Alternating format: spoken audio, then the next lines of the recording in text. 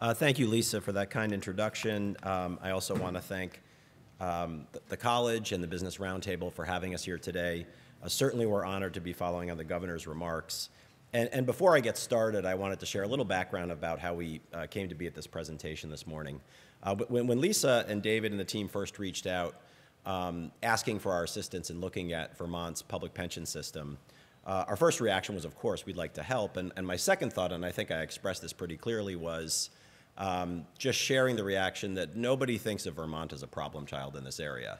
And I think at the moment we were speaking, we were finishing a report on the city of Detroit's pension system and completing a reform in the state of Pennsylvania that saw an $80 billion swing in their pension deficit in the course of a decade. These are places with really deep, intractable problems. But as I said, I was happy to engage in the conversation and went to that thinking of Vermont as a place that understands and knows how to proactively address policy issues. And when we had the first discussion, because it's the world's most boring topic, what we typically try to do is just wade into things step by step and talk about some of the basic ideas that we see in the field, what some of the key numbers are and some of the ideas that people are considering. And I found myself in the course of a conversation that I think ran an hour, consistently being challenged by everyone on the phone, clearly demonstrating they understood the issues that we were focusing on, asking really good questions. And I came to realize towards the end of it that we were being engaged in this process where Vermont knows how to proactively address policy issues. And so we're really excited and honored to be part of that. And as an extension of that, I don't know that we've ever seen a presentation by a governor that says, you can't manage what you can't measure, which kind of gives us chills and makes us feel really good. So with that, I'm going to try to jump into this.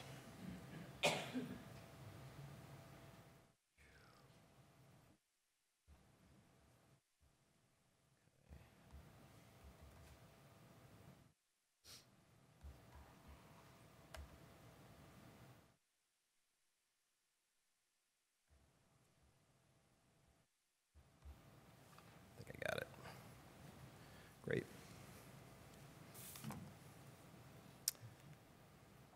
So in our presentation today, I'm going to give a brief introduction into the work that Pew does in the public sector retirement system space.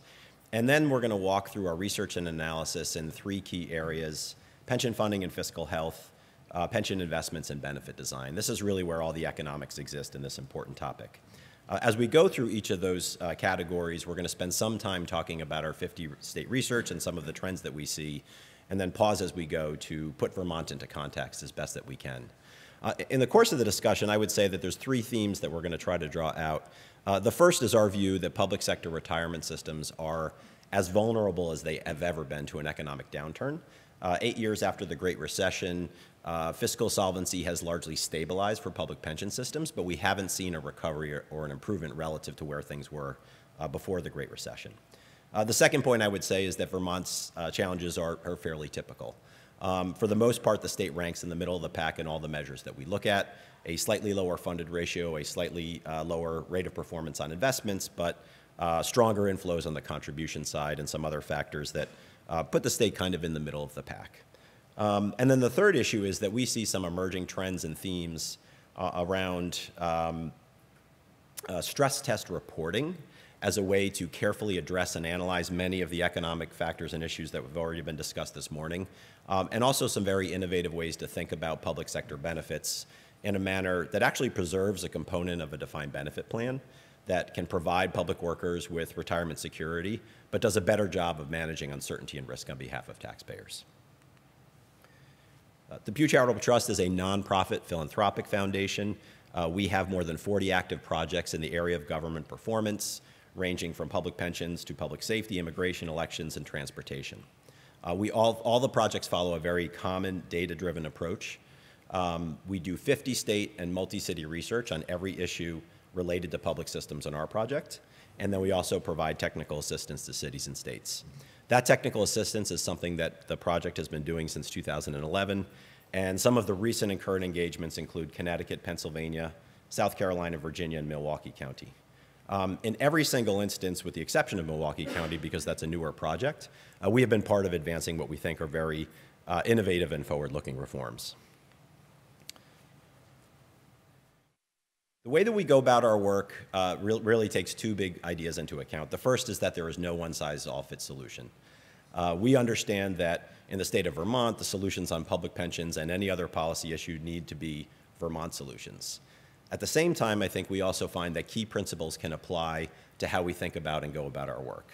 Those principles we put into two broad categories, the first being around fiscal sustainability, making sure that pension systems are affordable, sustainable, and secure, both for taxpayers and for public workers. And then secondly, retirement security principles to ensure that the benefits being provided meet workforce goals to provide retirement security for valued public workers. These are very high-level concepts, but I assure you that a lot of thought has gone into where we landed on each of these points. And in the course of any conversation, perhaps even later today, you will find that we will fall back on these principles. On the fiscal sustainability side, it all starts out with a commitment to fully funding the pension promises that have been made to public workers. We talk a lot about managing investment risk and cost uncertainty. Again, an issue I'm delighted has already been brought up this morning. Sound governance practices are a way to provide information to ensure that you can both manage and measure pension costs and liabilities. And the retirement security principles side really speaks to whether enough money is being set aside, whether the investments are being done in a professional manner that is pooled and low-fee in nature, and whether they have a plan in place to generate retirement income by converting assets to an annuity stream upon retirement. So as I said before, in each case, I think we can fall back and talk to these principles in the course of our conversation. I would also say, in honor of the no one-size-fits-all principle, we do have some pretty clear ideas on what we think policymakers in Vermont might consider. We've been careful not to overstep our bounds and put those on paper in this presentation. But if anybody happened to ask me a question about what a 5-point plan might be, in the Q&A section, I'd be happy to lay that out. So the first area of research we're going to go into speaks to pension funding and fiscal health. Before we get started, a few common definitions when we talk about pension systems. The first two are actuarial measures that anybody who's been somewhat close to the topic is probably familiar with. The first being the funded ratio. That's simply the comparison of assets to liabilities, the amount of money that's been set aside to pay for promised benefits as a percentage. The annual required contribution is a calculation that each state actuary does to ensure that sufficient funds are being set aside to pay both for new benefits and to pay down any unfunded liability. The financial metrics reflect what we think is a more advanced way at looking at some of these issues. It gets a little bit technical, and I'll try to build towards this as we go through the presentation. Net amortization to payroll, I think the shorthand for that is it's a better measure than the ARC to assess whether or not the state is putting aside enough money each year to pay for public pensions. Our measure of this is very similar to what Moody's does, the rating agency, and what they refer to it as a treading water benchmark. And what it does is answer a very simple question. If plan assumptions are met, including the assumed rate of return in a given year, is the money being set aside through contribution policy in each state sufficient to prevent the unfunded liability from growing? I know that that's a mouthful, but I think it's just a way to think about, are you paying enough into the system each year? Operating cash flow to assets is something that we've been looking at very closely, and we'll be presenting on at conferences next week, both in the Netherlands and at the Harvard Kennedy School as part of a bigger project on stress testing. And it looks very simply at whether the cash flows for particular states provide an indication of the risk of fiscal insolvency. Vermont definitely does not fit into this category, but we're finding that states like New Jersey, Kentucky, and Colorado have genuine risks of having pension systems go insolvent. And in fact, in the state of Colorado, the system did their own report and made public statements to say that if there's an economic downturn, this is a real risk. That's a big development in our field. Nobody has been talking about that with hard numbers to support it up until recently. Some of the headlines as it relates both to the 50-state perspective as well as Vermont. There's over $1 trillion of unfunded liabilities based on how states and cities report their numbers for pensions. We also track the unfunded liabilities associated with retiree health care. Recently put out a report at $645 billion is the latest figures. As I said before, Vermont ranks in the middle of pack on most of these metrics, a little bit lower on funding and investment performance, a little bit stronger on some of these measures of contribution adequacy. And on the state's operating cash flow to assets ratio, which again we'll talk about a little bit more in a moment, I think that this is an indicator that Vermont is not one of those states, again, that is at risk of insolvency. But like everywhere else, I think attention is required. We talk a little bit more about the retiree healthcare liability as well, and I'll put that into perspective shortly. This next slide shows the funding gap for 50 states based on the numbers as they are reported in each state's CAFR, its annual financial report. It shows the difference between pension assets that have been set aside to pay for promised benefits and the size of those liabilities themselves. Based on our last report in 2015, we saw a gap of about $1.1 trillion. By itself, I think this gives us a starting point to think about the issue, but it's somewhat limited. I think we need to answer the question, why do unfunded liabilities matter? One point we would say is that over this same time frame, the amount that states have been paying into their systems has just about doubled. The ratio that we look at are the pension contributions as a percentage of state-owned source revenue, figures that are produced annually by the federal government. By that ratio in aggregate, states have gone from about 4 to 8%. So I think that's a clear indicator that costs have been rising. This next slide takes similar information with two different changes to it. What it shows is the unfunded liability or pension debt as a percentage of U.S. gross domestic product. The differences are we also include municipalities for this purposes of this calculation, which again is taken right from the federal government websites. And we use GDP just as a point of reference to try to put the unfunded liability in the general context of the resources available to pay, speaking to some of the issues that you all are thinking about in forecasting future economic growth and revenue. And as we say here, and I think what's interesting is that the debt to GDP ratio has spiked up, as you might have expected, at the time of the Great Recession. And although there's been some back and forth with that, it's pretty much stayed at that level at about 8% above GDP. And if you step back a little further, I think what's also interesting is that the other biggest spike that occurred happened around the time of the dot-com crash. And this is where, coming out of the bull run in the stock market of the 1990s, where the S&P returned about 18% on average, and going into 2000, when state pension funds reported a 100% funded ratio on average, that big loss in the stock market led to a deterioration in fiscal position. But even in the time frame where there was recovery before the Great Recession, you can see that the level of pension debt to GDP didn't improve. So we've seen two economic shocks where things have leveled out but haven't gone back to where things are better. And so I think this is the first indication from our perspective that states are as vulnerable as they ever have been from a pension perspective to an economic downturn. This next slide shows the picture for Vermont with the same information. What we see here is Vermont was one of the states that was very close to being fully funded for an extended period of time. And then coming out of the Great Recession, we see a picture that's very similar in a number of different jurisdictions. Things have stabilized, but for two reasons: lower investment returns, and Vermont has underperformed its peers in that regard, and contributions that have been sufficient to tread water but not really pay down the debt, lead to the funding gap that we see today based on state-reported data. This next slide just gets a little bit into the details of the funding policy that the state is currently following, the rules that are set in place to decide each year what the actuary recommends for contributions into the system. I won't spend too much time on the details of this, and if you look at the very bottom line, I would say that this is a very typical standard approach that most states are following today, which is a payment plan that targets a full funding date somewhere between 20 and 25 years. So Vermont is right in the middle of the pack in that regard, is certainly not one of the states that's being irresponsible on this front, and at the same time is not one of the states like North Carolina or Wisconsin, for example, that have aggressive funding policies that help to keep their systems fully funded. Just to put things a little bit into a regional context, we look here at the funded ratios for New England plus New York. This is based on 2015 data as the states have reported them. In certain cases, we're about a year behind, and that's only because we are meticulous in going back and checking with every single state to verify the numbers that we produce in our reports. The 16 figures don't look very much different, and as you see, Vermont, again, is kind of in the middle of the pack.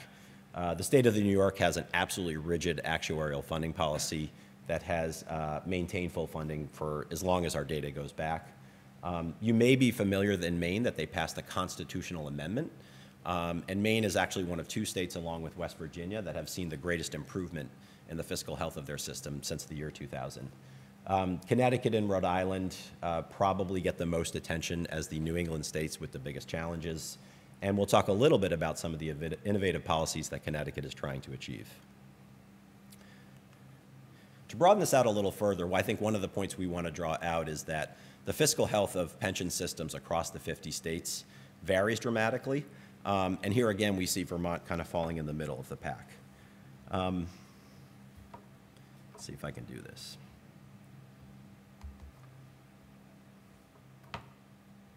Bear with me just a second.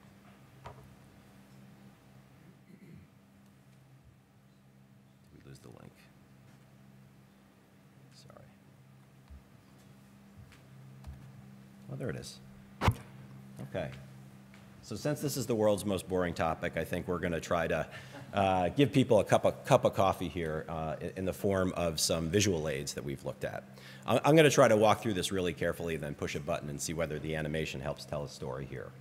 What this chart shows on the left-hand side is the funded ratio, the percentage of assets that have been set aside to pay for promised liabilities. Going from left to right, what we see is the percentage of the ARC payment, the annual required contribution that has been made. So across these two dimensions, we get information about how different states fare in terms of their fiscal position, or their funded level, which goes from bottom to top, as well as their fiscal discipline, how good they are at following through on paying their bills based on what actuaries recommend. We've selected 10 states here. We're starting with the year 2000 to include New England along with New York. I've added Pennsylvania and New Jersey, two states that have had really big challenges, and also included California as something of a benchmark for the country in total. So we see as a starting point for 2000, most of the states were somewhat above full funding. New Jersey's an interesting example because they were 110% funded as of the year 2000. And this line right here shows that on average, the states were essentially full funded. What's interesting about New Jersey and what this information is telling you already is that even at the year 2000, they were already getting in the habit of not paying their bills. We see that because even though their funded ratio is above 100%, the amount of money that they were paying relative to what was required was only about a third. And Vermont, I think, as you can see right away, is on the right-hand side of the screen. I hope that folks can see this. And really falls about in the middle in both regards. Pretty close to full funding at 2000 and paying about 95% of its ARC payments. And then if we watch the timeline, we can just see how the different states have moved across the pack there. You see New Jersey falling. You see Pennsylvania racing to catch up with them in terms of having a negative fiscal position. California, again, falls right on this line of average funded ratios of a little bit above 70%, and Vermont is very close by. So I think the takeaway point is, consistent with no one-size-fits-all on solutions, there is no one-size-fits-all story about where different states are or how they've gotten there. Pennsylvania and New Jersey really went out of their way to not pay their bills for more than a decade. In the case of Pennsylvania, they've taken very swift and drastic action, and I think are back on the path to fiscal solvency. New Jersey is a different story, and as we'll talk about in a moment, is probably one of the two states we think is most at risk of fiscal insolvency.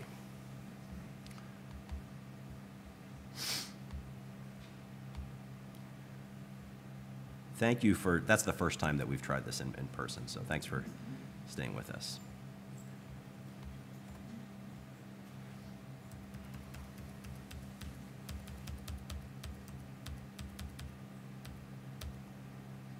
Okay, so this next chart shows one of the other financial measures that we talked about before, net amortization, the treading water benchmark that we use to compare states as to whether they are following policies that can be expected to pay down unfunded liabilities over time. I'm going to start by pointing out the good news as it relates to Vermont into context, and then spend maybe just another minute kind of walking through what this is actually telling us. What all of the states with the green bar show on the right-hand side of the page is if they achieve their assumed rate of return in a given year, and the other actuarial plan assumptions are essentially met or in line, they can expect to see a reduction in unfunded liabilities year over year. That's important because as unfunded liabilities shrink, the resources available to pay for other government core services increase. So in this regard, Vermont is on the green side, which is good news. And it suggests that if those assumptions are met, it will be able to pay down the unfunded liability each year going forward.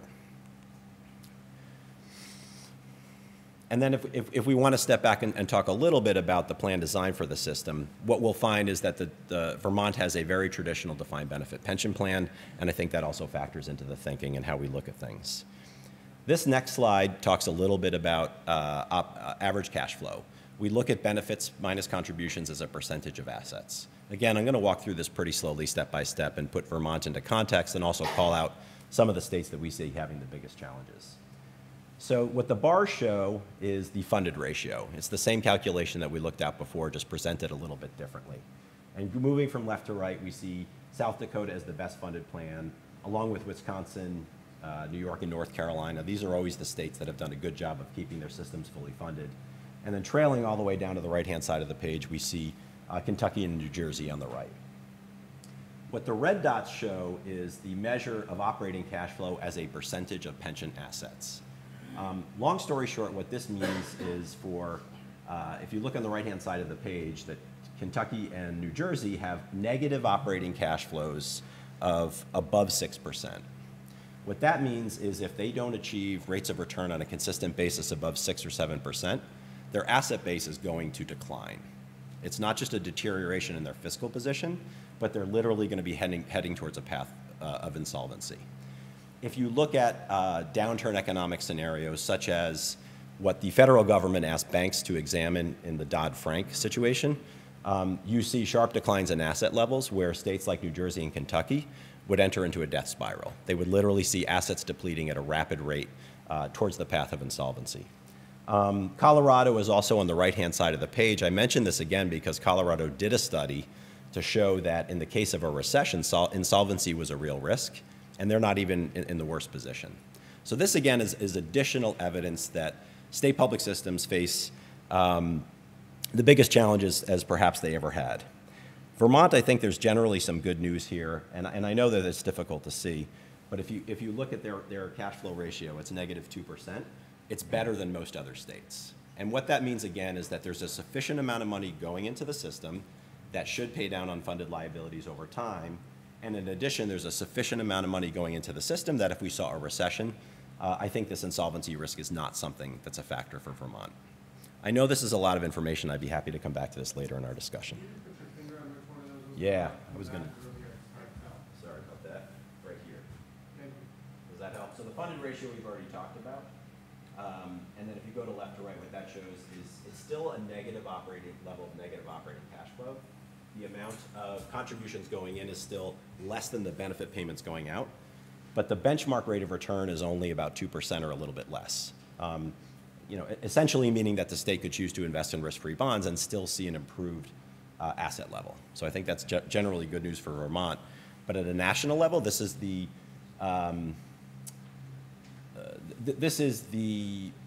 most risk we have ever seen in these numbers if you go back to 1997. This next chart is another national perspective in an attempt to look at the same issue in a slightly different way. What it shows is the blue bar are the benefit payments that are going out for all state and local plans across the country. And the mustard colored bar shows the amount of contributions, the inflows that are coming into the system.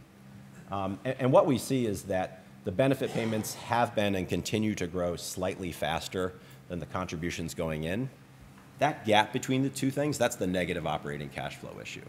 And at the same time, asset levels measured as total assets to the benefit payments, it's another indicator of insolvency, dropped off significantly as we saw in 2008 and have largely been kept flat. So this again is one more indicator to show that coming out of the Great Recession, as everybody knows, we saw a significant deterioration in the fiscal health of public pension systems. Any measure we look at, things have stabilized, but they haven't improved or returned to pre-recession levels. If we go back to the dot-com downturn, we see that this is the second consecutive recession where things have stabilized but not returned to prior levels, and therefore we say there's more exposure than there ever has been. To shift gears a little bit, this next slide just looks at retiree health care benefits, or OPEB. The measure we use here is the total retiree health care liability. That's the value in today's dollars of all the commitments that have been made to public workers to pay for retiree health care when they're done working in public service. And we compare that total liability to each state's personal income. I think this is consistent with the conversation this morning talking about the trajectory for Vermont's revenue and economic growth. Personal income is just an indicator of resources available to pay. As you go from left to right, what we find interesting in this slide is that on the left-hand side of the page, there's about 25 states that have the highest ratio of retiree healthcare liabilities to personal income. The reason that they're all in blue is that those states all follow a pretty similar structure in terms of the benefits they deliver, which is a percentage, sometimes usually approaching between 80 to 100% of healthcare healthcare premiums or supplemental benefits for Medicare age retirees. We see Vermont right here is higher than most other states.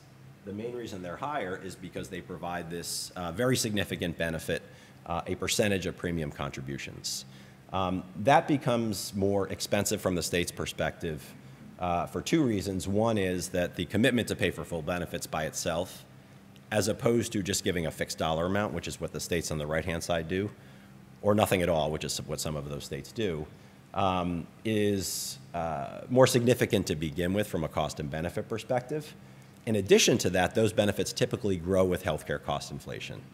So long story short, the states on the left-hand side of the page are offering retiree healthcare benefits that are exposed to the uncertainty of healthcare cost inflation, and so the liabilities for those states are greater and have grown faster over time. Are there any questions on this? I hope this gives a general sense of the retiree healthcare piece, which we can talk about later. The second topic from a research and analysis perspective, again, we'll give some national information and talk a little bit about Vermont as well, has to do with pension investments, and I thought there was a great introductory discussion discussing the fact that interest rates are expected to be low for an extended period of time. National and global growth is expected to be lower than it ever was, and as a result, every forecast we have seen is bringing down the rate of return assumptions for public pensions.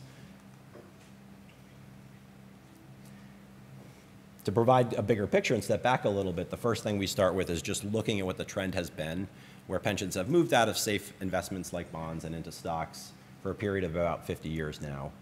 Over the past decade, the interesting development we have seen is a shift towards alternative investments, real estate, private equity, and hedge funds. And the percentage of investments invested in those categories has gone from less than 10% to more than 25%. So there's been a longer-term trend towards stocks in an effort to generate higher returns, and then more recently a shift to higher cost, more complex investments. There are examples of states that have done very well in that regard. There's also a lot of evidence that states have struggled to make hedge funds work from both a cost and performance perspective. Vermont's rate of return is lower than its peer group in the way that we analyze this, but I think it's really important to point out that the state also has a lower risk profile with a much higher percentage of investments in bonds and a lower exposure to the stock market than most every other state in our study. I think that that's a well-reasoned strategy, provided that it fits in with the other pieces of how the state looks at public pensions. And here again, I think this is the one place where we would go so far as to put the word recommend, that stress testing and analyzing carefully how pension finances may play out, given uncertainty in the financial markets, I think is essential for every state. This picture shows the long-term trend I mentioned a moment ago, going back all the way back to 1954, where over time states have progressed towards portfolios that now have a total of 75% of assets in stocks and alternatives. Right now it's about 50% in public equities or stocks, 25% in alternative investments, including real estate, private equity, and hedge funds, and the balance in bonds. Some of you may be familiar with the storyline here where there were really two factors. One was the advent of modern portfolio theory as applied to public sector investing. Gave people more information to think about the value of investing in stocks for the long term. And in most states, there were reduced restrictions on permissible investments. Going back to the 50s, most state laws prevented public pension funds from putting money in anything other than very safe corporate bonds and government bonds. This next slide provides, takes that information and tries to put this in the context of what this means in terms of states' risk exposure. What the orange line on the top shows is the average assumed rate of return and how that's changed over time, going back to 1992 for public pension funds. Back in 92, the average rate was a little bit above 8%. Today, it's about 7.4%. So all things considered, that line has been relatively stable, particularly in comparison to the yield on the 30-year Treasury bond, which is the jaggedy blue line at the bottom. The Treasury bond is relevant because this is seen as the benchmark for risk-free investing.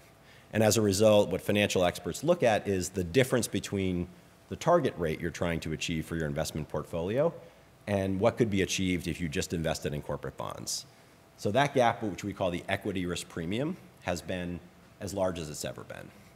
And so when we talked about the fiscal position, looking at funded ratios and cash flow ratios about where states are today, this to me is the first bit of information that helps us to start looking forward and just be attentive to the fact that financial market volatility, given where states are invested, is an important consideration. And we see that volatility demonstrated in this next chart. What this does is compare the year-over-year rate of return for public sector pension systems on average.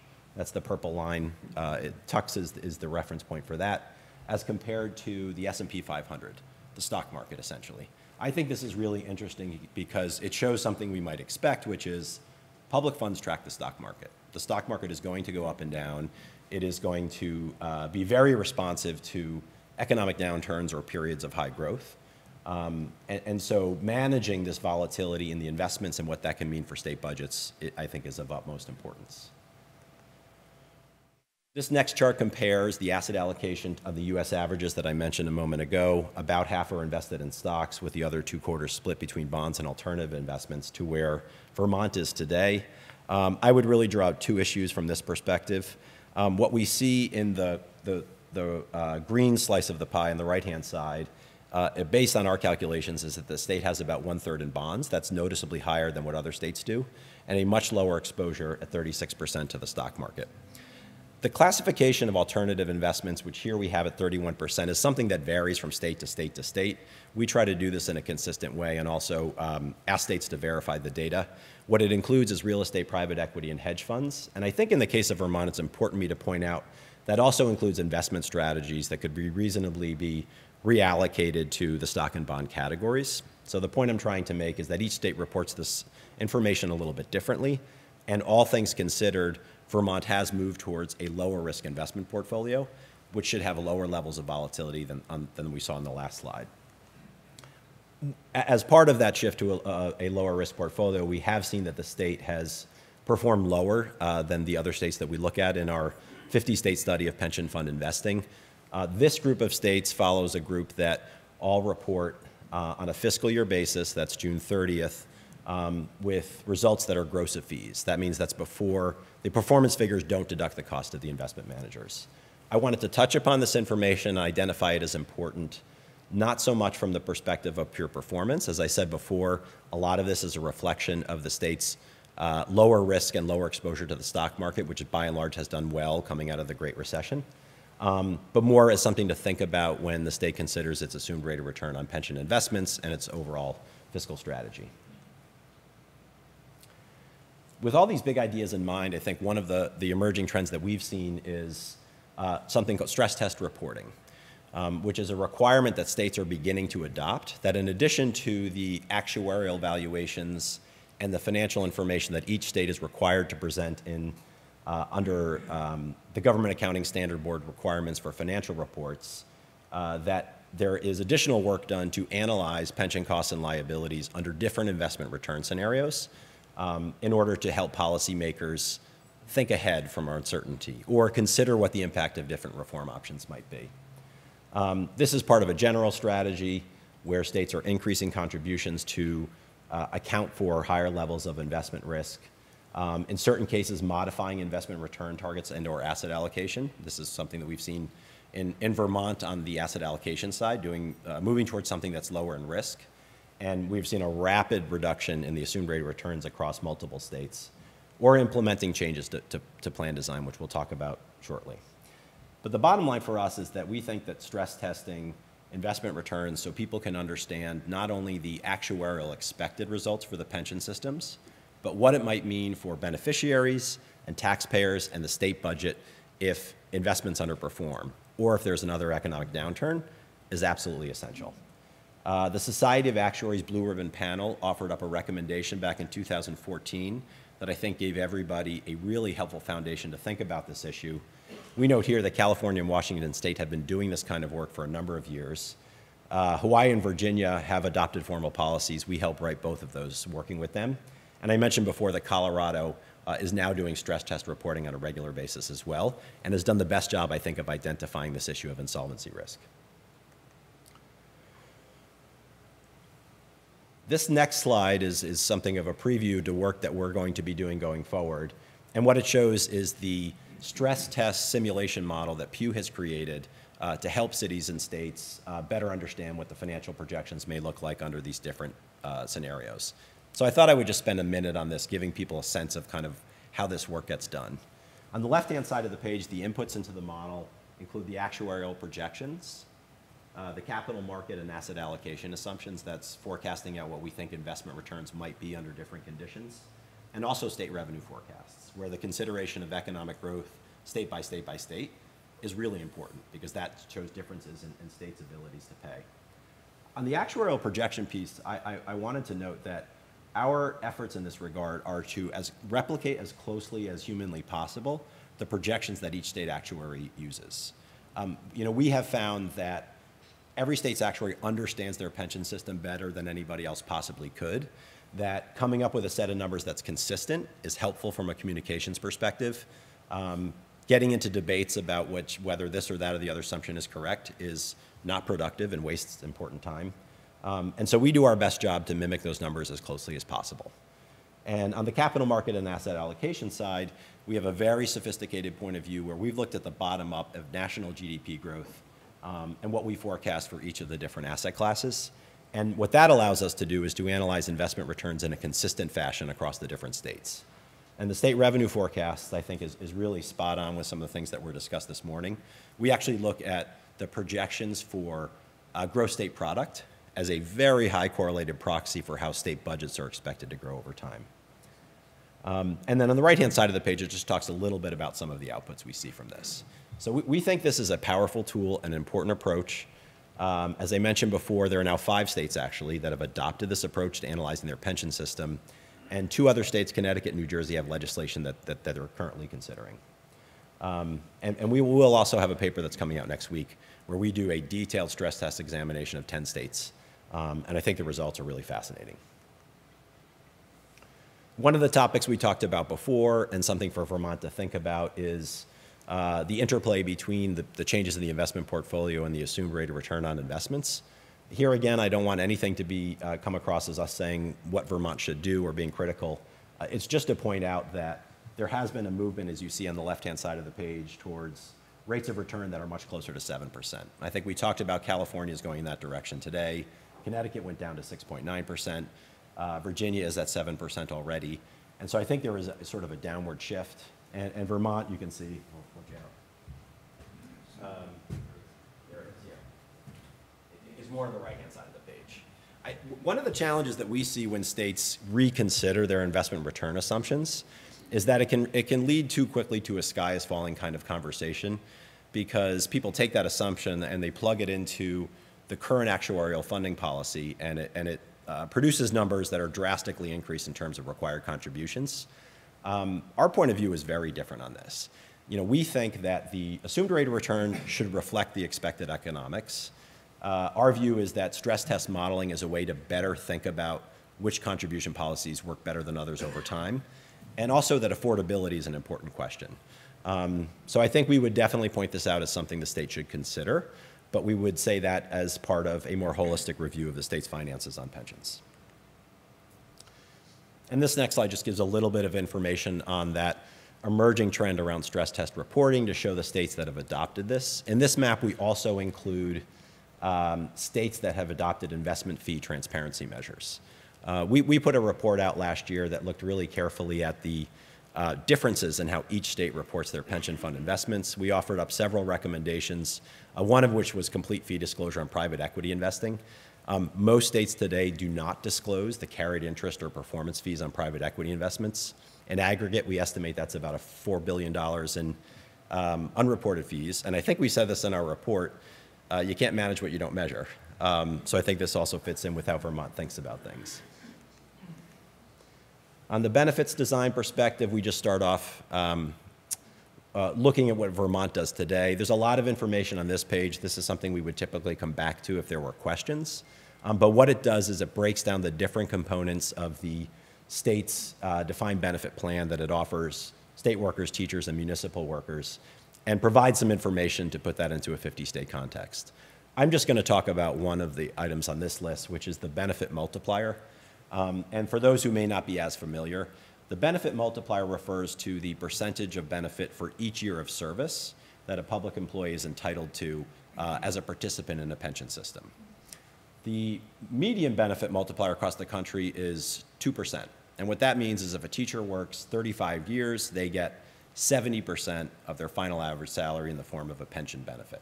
That's the core of the pension benefit calculation. In this regard, I think what we see is that Vermont's benefit multiplier is somewhat lower than average, so the benefit is not one of those that are more expensive than other states, and it's also one of the states, among the vast majority of states, that provide Social Security to public workers. So here again, there's a lot of information on this page. I'd be happy to come back to it if it's helpful. If we step back and think about the issues around benefits design from a 50-state perspective, the first point is that 49 states implemented some kind of benefit reforms between 2000 and 2009, 2015. Vermont is included in that. Every state, with the exception of Idaho, did something to be responsive to the unfunded liabilities that grew coming out of the Great Recession. In most cases, that had to do with adjustments to existing defined benefit models. And in particular, what we saw are reduced cost of living or COLA adjustment benefits, and some increase in what employees were expected to pay going forward. At the same time, 9 states also passed reforms that made significant changes to the structure of the benefits. The most common model is something that's called a hybrid plan. It includes a smaller defined benefit pension with a defined contribution 401k style component that provides workers with an individual retirement savings account. And I'll talk a little bit more about that as we go. So we mentioned before that there are 16 states that have some version of alternative plan. For this purpose, we define an alternative plan as something other than a traditional defined benefit pension. That includes defined contribution plans, 401k style plans in certain cases. The state plan for Michigan and all workers in Alaska receive benefits in the form of a 401k style plan today. The hybrid plan, shown in purple, is the most common. Again, this is a defined benefit pension that's typically about half of what states were offering before, combined with a defined contribution 401k style model. Washington State is one of the states that's called out here with that hybrid plan model. They were the first state to implement this back in the 1990s. And the Washington State model, as well as what most other states do, follows what the federal government did in the 80s. This is a very proven model approach and something that we've been working with a number of states on. With that big idea in mind, the emerging trend we see here on the benefit side is a move towards what we call a risk-managed hybrid plan. So the first point, as we talked about a moment ago, is that the DB-DC hybrid plan is really the most common alternative approach that states have looked at. And the second bullet point, we also know that within defined benefit plans, states have also been adopting what we refer to as cost-sharing measures. In its most basic form, what this requires is that employee contributions adjust automatically if investment returns are higher or lower than expected. We think that's an improvement where policy has been in the past, where the adjustments or the changes to different benefit parameters happen under duress and in a state of crisis and in a reactionary way after the Great Recession began, for example. What the cost-sharing features in the defined benefit plans do is think proactively. And so if investment returns turn out to be lower than we thought, there's a formula built into place where employees have to contribute more to the pension system. And likewise, if investment returns play out to be better than expected, their contribution levels will go down. What the risk-managed hybrid plan does is take this basic DB-DC hybrid model and also incorporate these cost-sharing features on the defined benefit side. This isn't to say this is the right solution for Vermont, but again, I think this is the trend we're seeing in how states have really synthesized some of the most innovative ideas on benefit plan design. Our point is that the risk-managed hybrid, or the RMH, preserves strong benefits. That could be full replacement income for career workers, an improved level of savings for non-career workers, and about 75% of public workers typically don't stay on to take a pension, while protecting taxpayers against 50 to 75% of investment risk going forward. We understand, and I think this is true in Vermont, that there's a strong commitment to preserving the pension promises that have been made to public workers. And I don't think there's any discussion about doing something different from that. I think that we also see, based on what some of the other states have done, is that there are options that will maintain a defined benefit pension as part of an attractive compensation package. Will get most workers to pretty much the same place in terms of replacement income, but are designed in a way that's a little bit more flexible, both for a mobile workforce and to protect taxpayers going forward. And we note here that as of 2017, there are 4 states that have adopted models similar to this in whole or in part. So my concluding remarks on this, the most boring topic in the world, are, as we've talked about before, we think the measures of fiscal health leave states as vulnerable as they've ever been to an economic downturn. We would be happy to debate that point for as long and as much as anybody wants to, because we are not coming this from the perspective of saying that pension systems should be done away with. In fact, there are places like North Carolina and Wisconsin that provide terrific benchmarks of well-funded pension systems that work. But I can't find a set of numbers that tells me anything different than the exposure is as great as it's ever been. The good news for Vermont is that the state is somewhere between average and in certain respects above average in terms of their fiscal position and metrics. And so this is not a case like we would see in New Jersey or Colorado, where insolvency is a real part of the conversation, but rather whether there's an opportunity for the state to preserve its good retirement system and make it better going forward. And as we said before, there's no one-size-fits-all to these solutions. Each state has their own priorities and goals for their public workforce and how they manage their state budget. We talked about key principles that we apply in each case. And also, some of these emerging trends really can give state policymakers a head start about the issues that are most important to think about. That concludes our remarks today. I hope we have some time for questions, and I thank you for bearing with me on this important topic.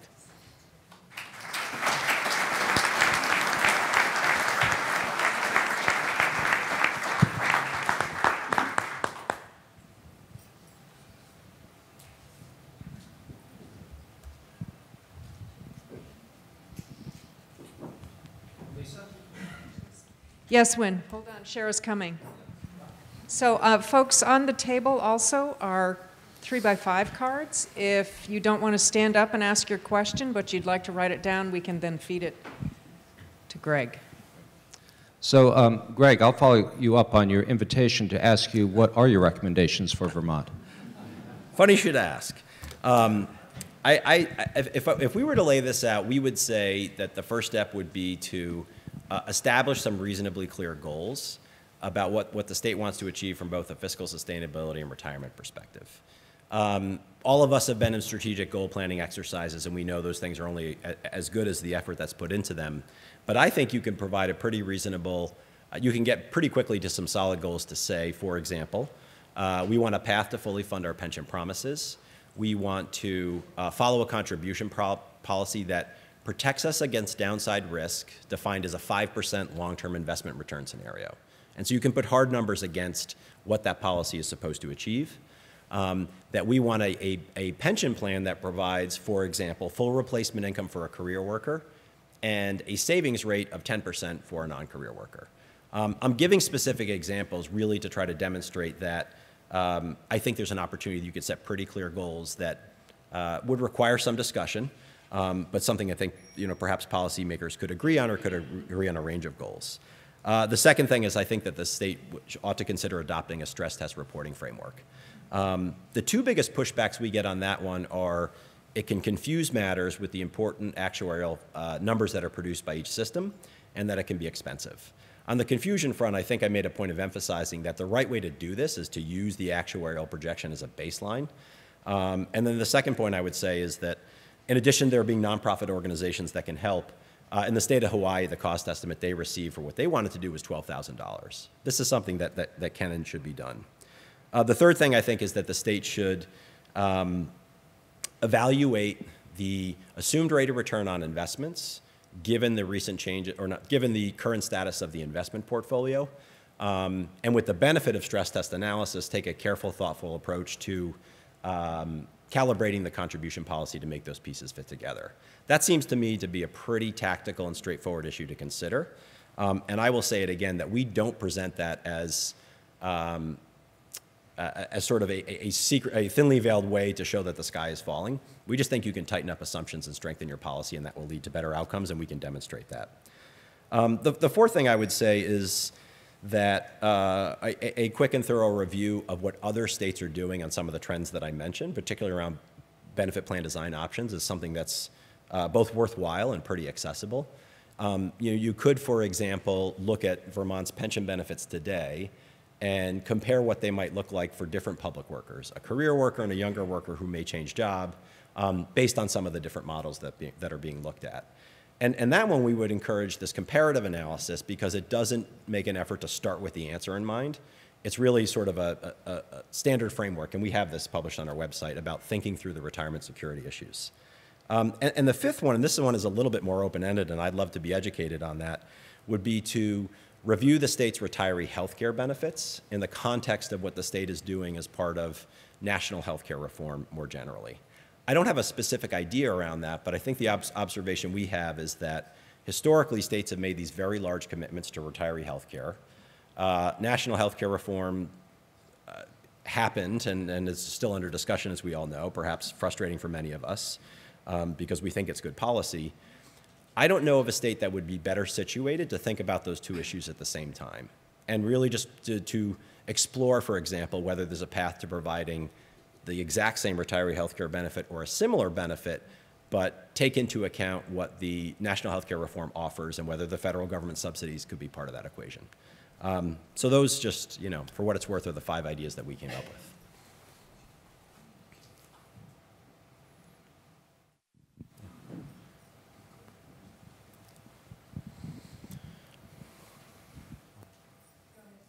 Thank you.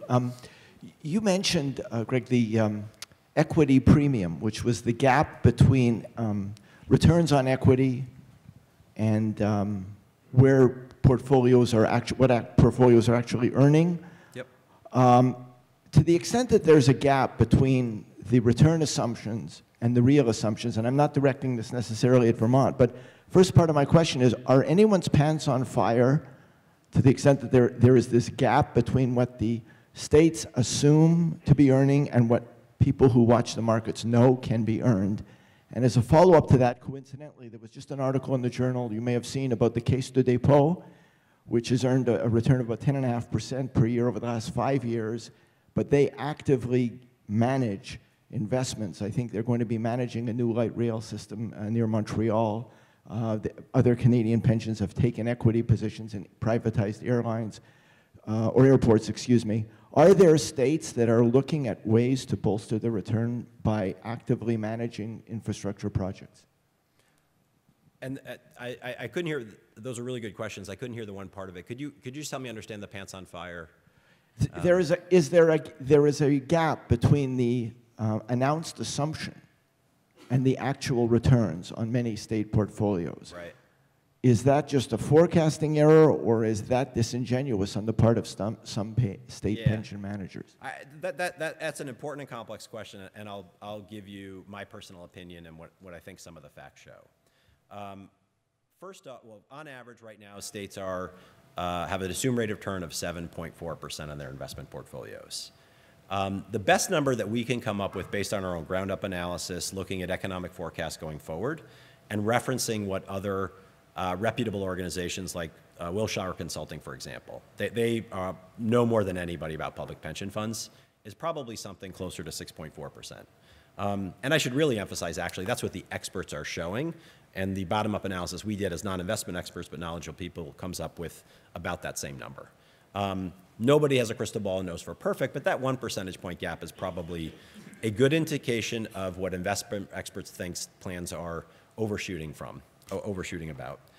What's also interesting is if you dig into it, almost that full difference can be accounted for in differences between inflation assumptions that economists and investment experts use, which typically rely on the CBO long-term factor of 2%, and what the plans are using in their actuarial reports. So there's about a percentage point difference in terms of what's putting out there, but a lot of it can be explained as something as really being non-economic. The next thing I would say, though, is that all the actuarial projections and the assumed rate of return take a very long-term perspective, which is appropriate. And so I think it's understandable that those two things in terms of what the actual rate may be going forward and what people are pricing it at may take some time to kind of come together. So I think the short answer is I don't know that anyone's pants are on fire right now because of those differences. I would also say what the equity risk premium shows us is not something that's wrong. It's not a value statement. It's just saying the level of exposure that we have to the up and the downswings of the stock market. So in that regard, I think we would go to our good friend stress testing as a way to do the analysis, to show what the results might be at a lower rate of return in a manner that doesn't require a lengthy and protracted debate about actuarial assumptions, because I don't know that that's productive.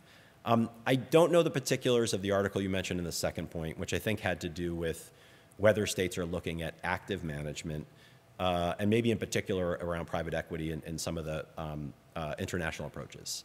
I would say that international funds typically have done much more of their private equity and alternative investing in-house. Part of the reason they've been able to do that is they have a much more flexible compensation structure. In the States, the people who work for the public pension funds are fall somewhere in between from a compensation perspective, what a typical public worker would get and what somebody at Wall Street would get. So in other words, states aren't typically equipped to pay the high salaries that would be required to bring some of those sophisticated investment ideas in-house. So I would say that there has been some discussion that the Texas Teacher Retirement Fund, for example, has a very thoughtful and sophisticated model working closely with private equity partners, that the state of Massachusetts has one of the best alternative programs in the country, and has been bringing some real estate in-house. But for the most part, we would probably say that it would be difficult to assume that the states are equipped from a compensation perspective and an expertise perspective to do more in-house as opposed to less. We heard earlier that there were three main risks to pension funds, and looking at the the chart with New York at 98%, it looks like that the political funding risk was at least as big as the investment risk. What's your perspective on that? I think that's a pretty fair statement. I think that we, looking historically, whether states have set aside enough money based on the assumptions or following their own policies, I think is the driver to understand the best. And so, yes, without exception. And then looking forward, I think the investment risk is a big part of the equation. When we do the stress test simulation model, we look at a set of simulations based on different economic scenarios and something we call the policymaker behavior framework. So in the investment scenarios, it just says, what if returns are 5%? What if we see a market crash according to the Dodd-Frank specifications? The policymaker behavior part is much more nuanced and a lot more interesting, actually. And what we essentially say is we'll make two assumptions. One is they follow the law to the T, whatever their policy is in place. And the other one says that they will, states will increase contributions, but they will not increase pension costs as a share of the budget. So basically, you have an upper-lower bound of likely behavior. And then you can kind of peel back the onion on that. We have a really cool measure we call tolerance for payment. It was originally called tolerance for pain, but we didn't want it to come off as negative. So what the tolerance for payment looks at, to get to your point, is historically, how much have states been willing to increase their pension contributions when there's been unfunded liabilities? I wish I had this slide for this because I think it's really interesting. But what you end up seeing, to answer your question, is a range of potential behavior. One that shows contributions growing significantly following the letter of the law of the state policy. Another one that's lower, which says, well, we're going to keep paying the same amount as 4% of the budget every single year with economic growth. And then there's a line in between that puts this tolerance for payment constraint on things. I guess the short answer to your question is yes.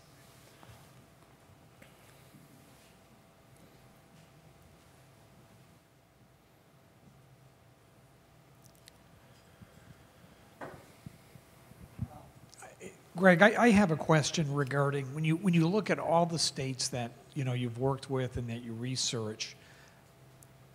Is there a couple of models you've seen where people with a sense of comedy and goodwill are able to look at this coming from different sides of the table and be successful? I don't know if it's commissions or But what are some really successful policies of getting to differing results that maybe are better long term? Right. That's a great question. I'm going to buy myself some time by also pointing out a couple states that have just done well no matter what on managing their public sector systems. The state of Wisconsin stands out. They have a traditional defined benefit model, but have a very strong policy on making contributions that they stick to, and also have built in some of these cost-sharing features. When we did this 10-state stress test analysis, we found that Wisconsin didn't trip any fiscal metric under any scenario we looked at because they'd really accounted for everything. And so I just wanted to conflate my answer to your question a little bit to pause on that one. Probably North Carolina and Tennessee are two other states that have sort of been most successful in implementing good reforms. I would say that there really is no single exact effective way to have this dialogue. It really is kind of a no one-size-fits-all approach. Tennessee, I think, has one of the best designed, most innovative models, and it was a case where the state treasurer, working in some general coordination with legislators, just made it happen. They got really good advice. They thought about the issue really carefully. They did the right analysis and kind of just made it so in a relatively short legislative time frame. One of the states we're working in today, in South Carolina, just happens to follow a form where Republicans and Democrats from different sides of the aisle know they disagree on things, but when it comes time to do something important, they have a standard rhythm where they put a commission together that actually does real work. I don't know Vermont as well, but I think you also know that sometimes commissions are where policy ideas go to die. So I really think it really depends from state to state and place to place, and that there's a way to be as transparent as you can be as soon as possible.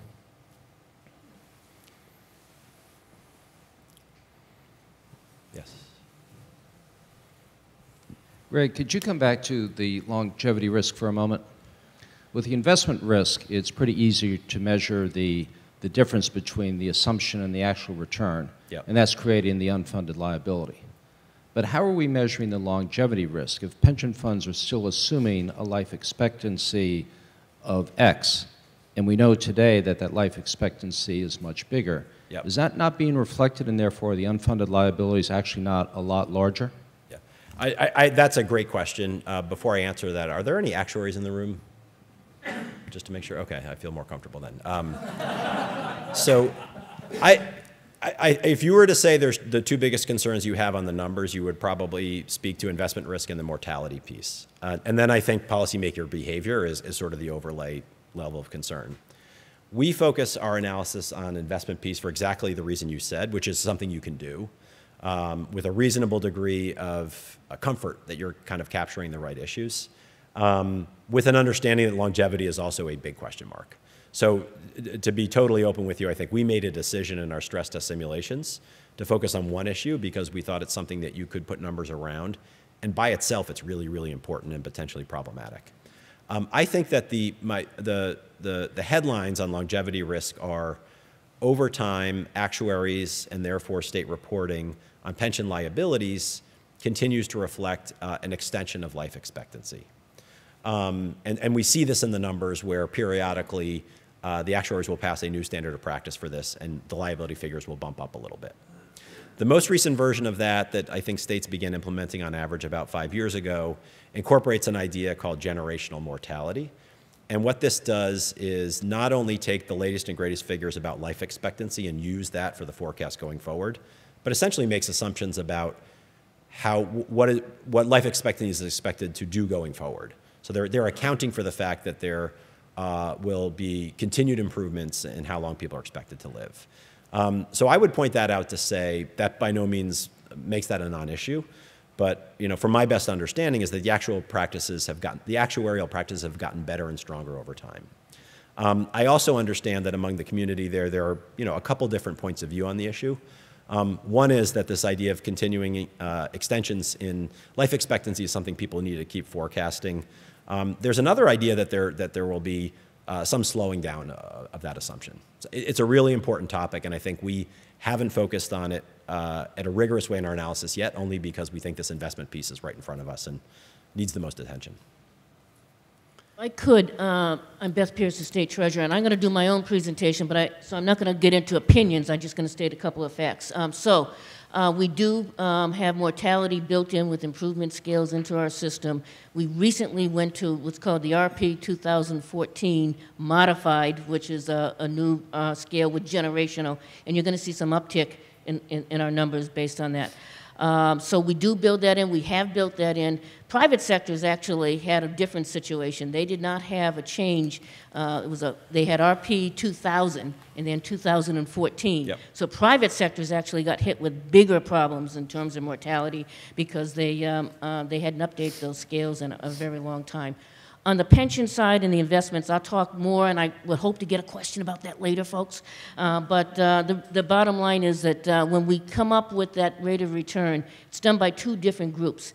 NEPC, which is a pension, like Wilshire and some of the other groups, they do a model taking our asset allocation and a long-term capital assessment, do their own. They came up with 7.6. We also had our actuary, which is Siegel, do it, and they put it into their own assumption base and asset allocation, put it into a capital model. They came up with 7.5, and we took the lower one in a consensus model. We did not pick the number. While the boards have to approve what the actuaries done, we've never turned around and said, we don't like that one, it should be higher. We don't do that. We've taken the models that professional, independent actuaries and CFAs have put together for us. So I just wanted to make clarification on that. And one other clarification, the numbers that you have, we changed over to net reporting our investments 2 years ago. Okay. So I think I would agree with you. That's a better way of going. I want to compliment our chair of the VPIC, who's made a lot of changes over the last 2 years, Tom Galanko over there. But we do now report the numbers as of net. Thank you. Great.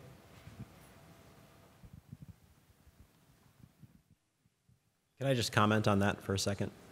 Or can I respond? Yes. I thank you, Madam Treasurer, for bringing that up. And I think, so the point was made is that the state has adopted the most up-to-date mortality assumptions. So that's a good thing.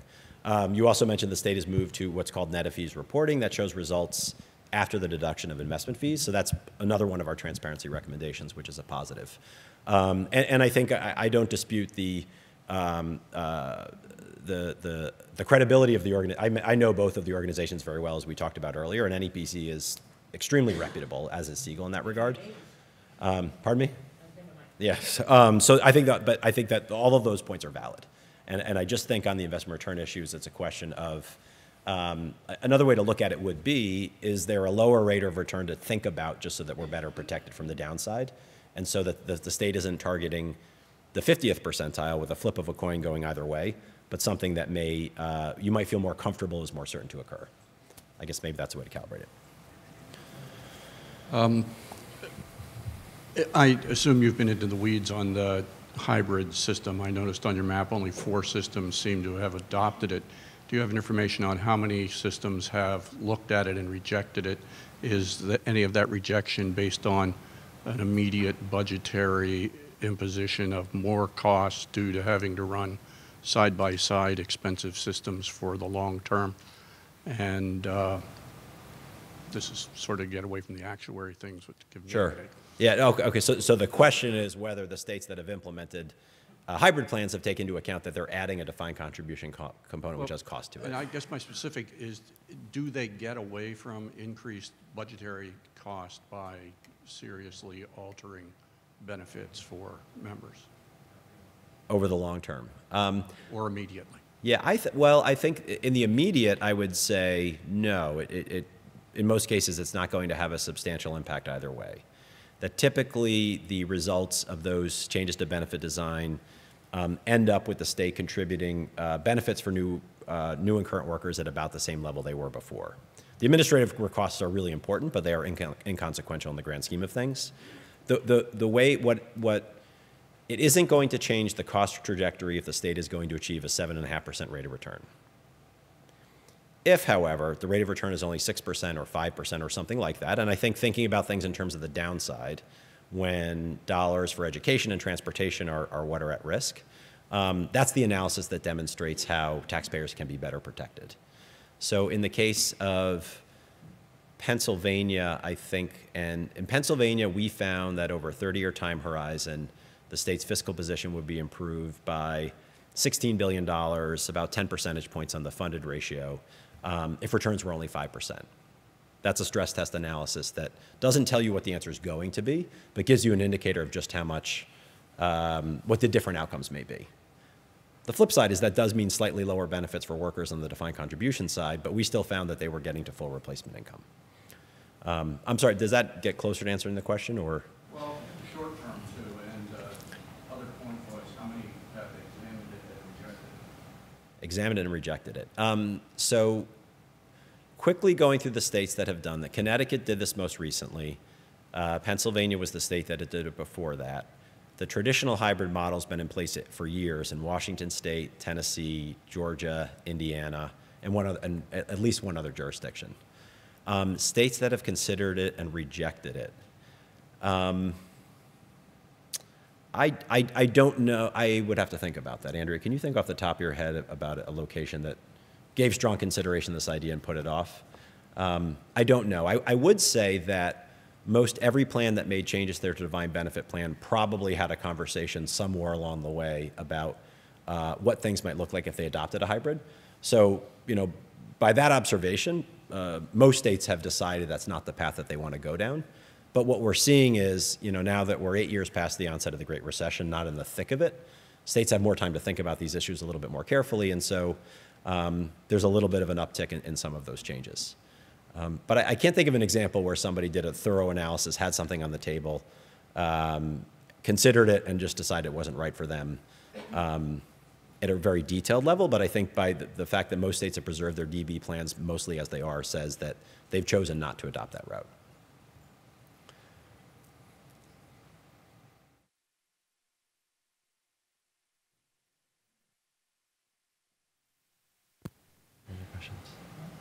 Nothing else? Okay, great. Oh, let's look at that question right there. Oh, excuse me.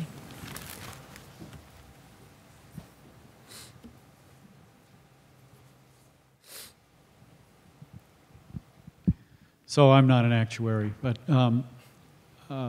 if a state is going to save $16 billion in the long run, who's going to pay for that? Seems to me that cost is going to be picked up by the employees not getting benefits that they would under a DB plan. And I also doubt that an individual's investment strategy is going to be as productive as a state's investment strategy. Are my considerations off base? No, I think your considerations are spot on. Your considerations are spot on. So to give an example of analysis that we did in the state of Pennsylvania, what we did start with was measuring what retirement security for public workers would be under the new model. And we measured that specifically as replacement income as a percentage of take-home pay. Those are terms of art that just say, is the amount of money you're going to have to spend going to be close to or the same as what you had in retirement after you take into account that you're no longer paying certain taxes or contributing to Social Security and so forth. We found in the hybrid model that became the default in Pennsylvania that most public workers would be pretty close to 100% replacement income after tax, even in a scenario where, for example, the defined contribution component only generated 5% returns. So I think that's a way of answering the question, to acknowledge that a starting point should be what is the impact going to be on workers.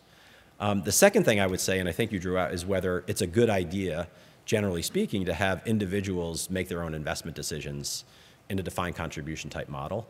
I think my sentiments are completely aligned with yours, which is most people aren't set up to do that. So if you go back to the, let me find this here.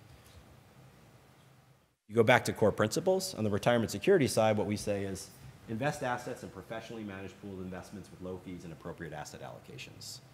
So in this case, in the context of the component of a hybrid plan that would be in a 401k style piece, professionally managed can mean the use of target date funds, funds that investment experts put together with a mix of stocks and bonds that reflect where each person is in their career and what their risk profile is.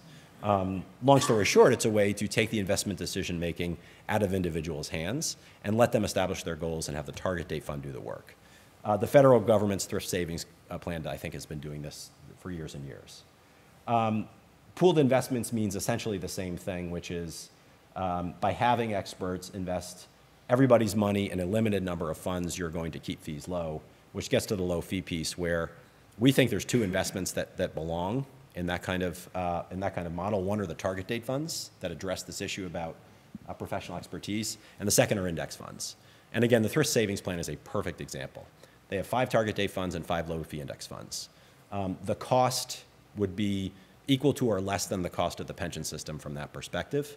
The target date funds take the investment decision making and put it in the hands of experts. And for those who want to make some decisions on their own, the low fee index funds keep the cost low. And so from that perspective, I think we would argue that that model with the appropriate asset allocation probably would have the same expected rate of return as the pension fund over time.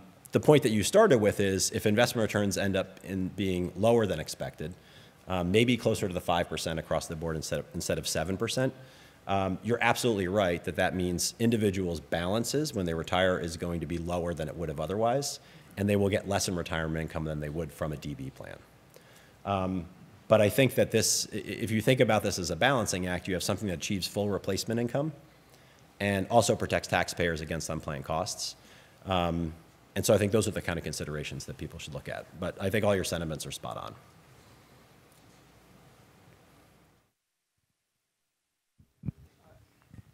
Greg, with regard to stress testing Yeah. and the legislation or maybe it's policies that other states have implemented, what specifically, can you give us a couple of concrete examples? Was it laws that were passed, the reports created, who creates the report, Yeah. who gets the report? What exactly is going on with regard to stress testing in a few states? So I think, and we can, I wish I had this legislation. We'd be delighted to share with the treasurer and others. But 2 recent examples are Virginia and Hawaii.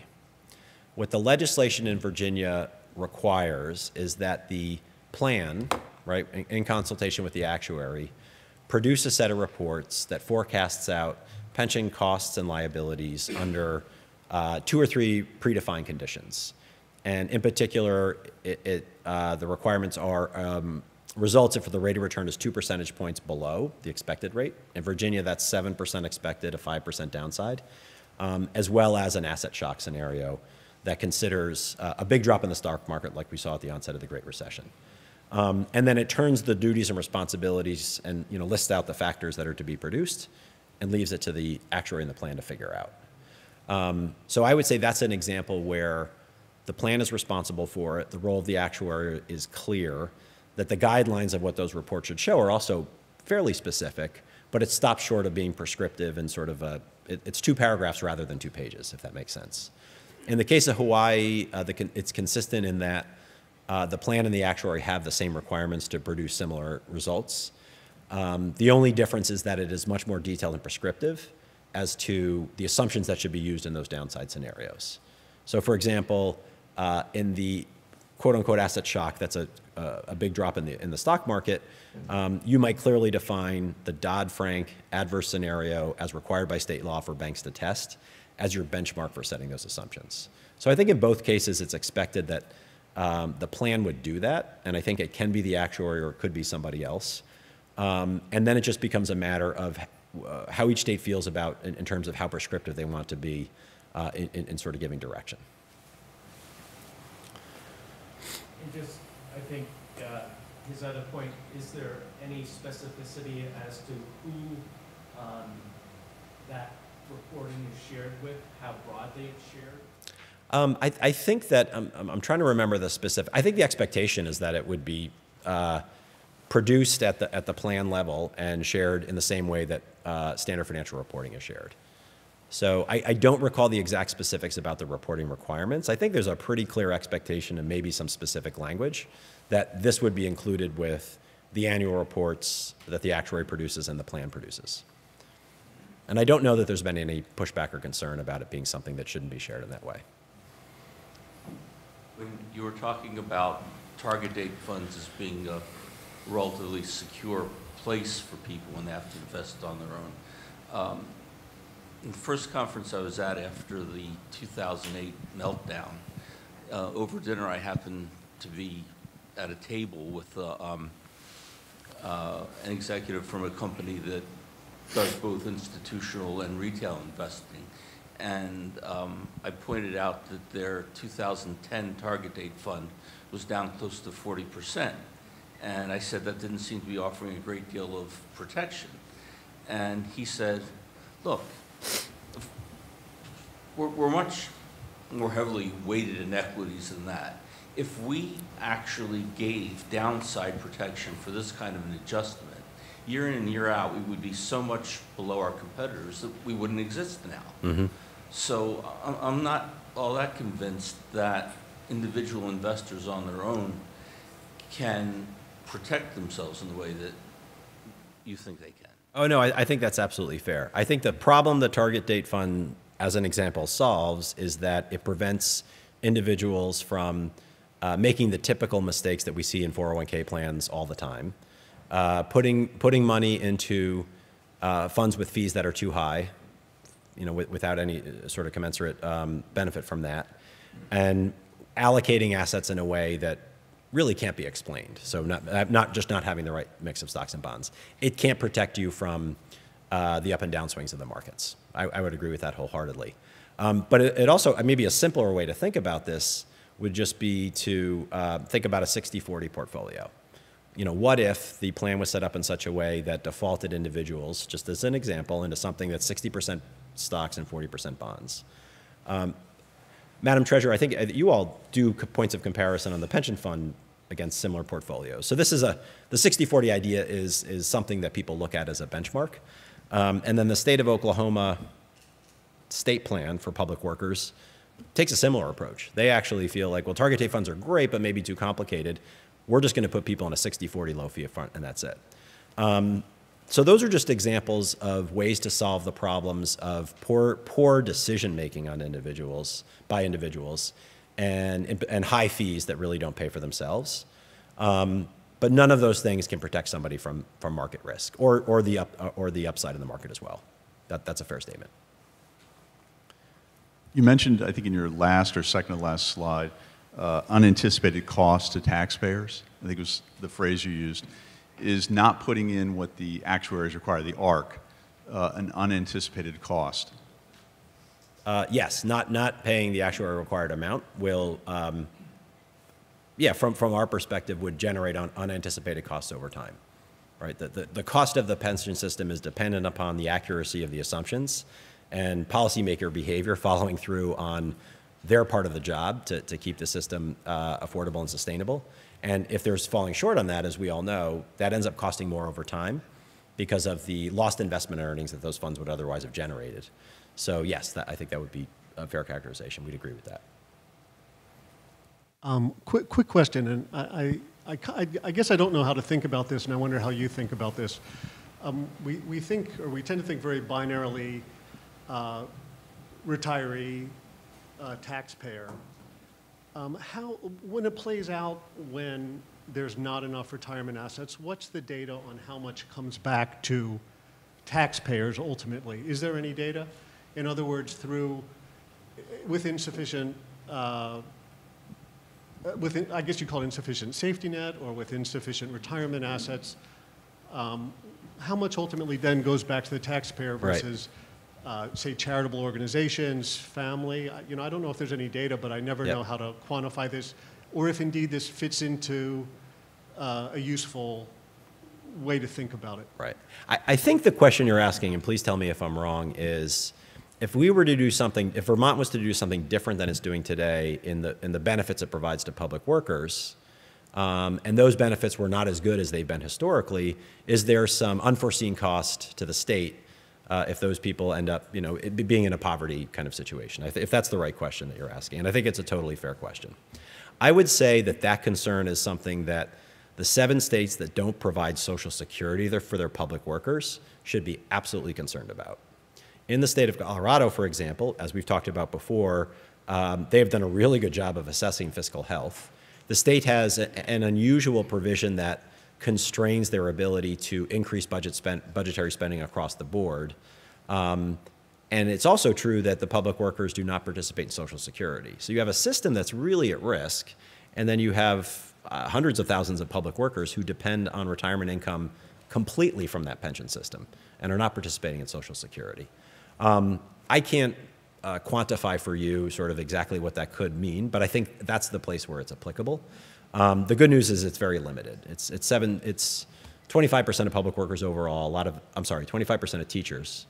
It is 40% of public workers all. A lot of the municipal, police, and fire are another example. So I think that would be the area to sort of give that issue some attention. But in Vermont, the participation in Social Security prevents that. And I would say if you start with that foundation, and we would estimate that for the typical public worker, Social Security, taking account for inflation, would provide 35 to 40% replacement income. I think you get to a safe place under a number of different approaches pretty quickly from there. In other words, if the replacement income after tax for a public worker is 70 or 80% versus 100%, I'm not saying any of those numbers are correct. I think all of those outcomes are in a range where I would be hard-pressed to understand why that's forecasting unplanned costs in terms of people going into poverty. So the short answer is for states that don't, or plans where Social Security is not part of it, I think that's a consideration. And in other instances, I don't think there's really data to prove that that's part of the equation looking forward. In your discussion of OPEB, you suggested that we take a look at the relationship between the plan's healthcare benefits and the federal government. Could you expand on that? Yeah, I'll expand on that if I can also just be really careful.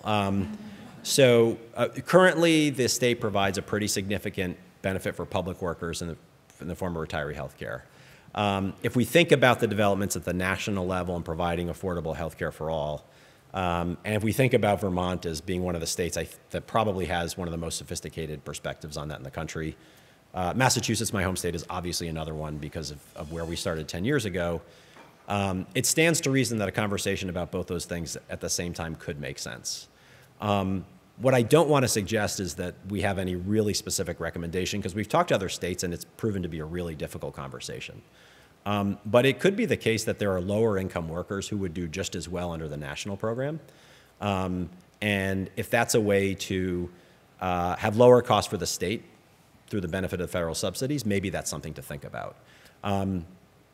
I realize I'm the one that brought this up, but I want to be really cautious about this because this is the perfect example of, Vermont needs to come up with its own solutions. But what I will say, in a number of states we've had this conversation come up.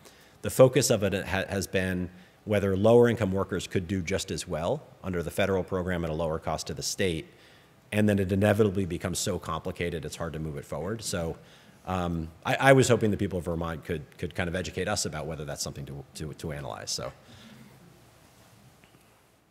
So what time frame does Pew recommend, or are you seeing nationwide as far as repairing the funded status of pensions, given the fact that the government will allow a 30-year plan to be enacted by state and municipal governments, and some governments choose to redo their plan every 1, 2, 3, 4, 5 years and get a fresh 30 years. We aren't doing that, but I would like to know what is the nationally, and what is your recommendation as far as length of time to repair the pensions, please? Okay.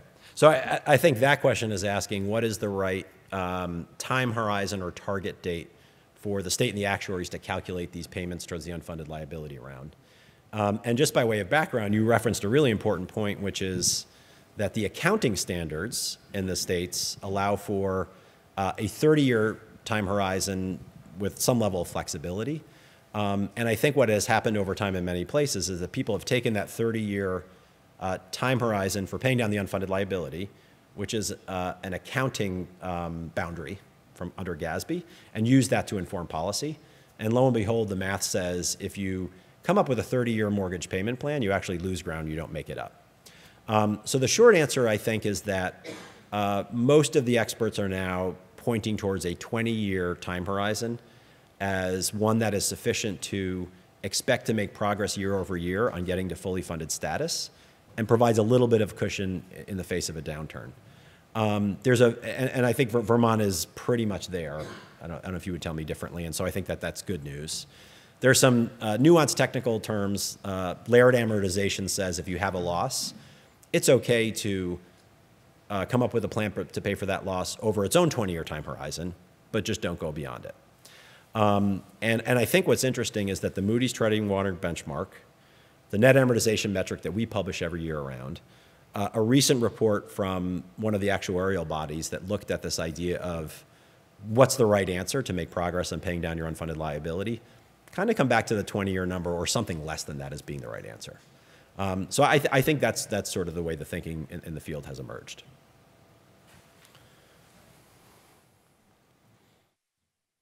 Greg, can I just pick up on your middle point about investing in professionally managed pooled investments? You mentioned Social Security, and it has its place, but many people have said Social Security is a massive hit on younger people. I mean, there are workers and there are workers. And if you look at Social Security's returns relative to someone who started off young and was putting it in a professionally managed pooled investment, there could be quite a gap. So isn't there also a generational impact in terms of defined benefit plans that are overinvested in fixed income? And are any states examining the differential risk aversion, risk preference of workers and recognizing that younger workers might have a different perspective on retirement contributions than older workers? Well, in the case of Social Security, the way the money in effect is invested is at a risk-free rate. And I think it's generally understood that the younger you are, the more you're paying for whatever benefit you're getting from Social Security. We would not be part of starting a conversation to do away with Social Security, so we take that as an important given and a foundation for retirement savings, as imperfect as it may be. The question you're asking is a really interesting one, if I'm understanding it correctly, and also a pretty sophisticated one, which is whether, I think if I have this right, have states examined whether the investment strategies they're following for their pension funds are aligned with the younger workers that are now entering the workforce and how they would choose to invest that money? Correct. I mean, it's difficult. It's an abstraction in Vermont. We have about 6 young people, but if you go to other states, I mean, that's perhaps why you felt so youthful as soon as you drove into the state. States that really have young people, yeah. I work with young people, and someone who's in their early 20s and you discuss retirement, their perspectives on what they're going to invest and what they expect are radically different from someone closer to retirement. This room, or even this state, is perhaps not a good representation of that. The short answer is no. I don't think anybody has. It's a really good and sophisticated question. I don't think anybody's been able to crack that nut. I think that while we're coming to understand that millennials are more sophisticated in a number of different ways, including in certain respects understanding why index funds and ETFs are better than trying to gamble on the stock market, making their own decisions. All the research we shows demonstrates that people in their 20s understand retirement's important, but really aren't thinking about it as much as they do progressively in their 30s and 40s. I don't think the internet has not changed human behavior in terms of how we look forward on these kind of issues. So market timing takes on all kinds of faces. In the governor's presentation this morning, he mentioned essentially that we have population problems.